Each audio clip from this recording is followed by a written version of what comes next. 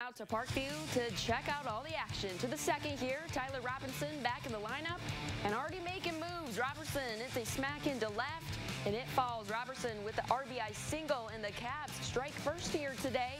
Staying in the same frame now, it's going to be Nerwillian Cedeno. Cedeno with some heat on this one to the left field line. Rattlers can't produce the out. That's a hit, and Robertson turns on the Jets and calls on home.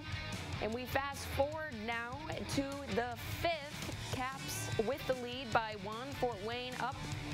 Anthony Villar to the dish, and that's through and into left. And it's a hit-out RBI hit for Villar.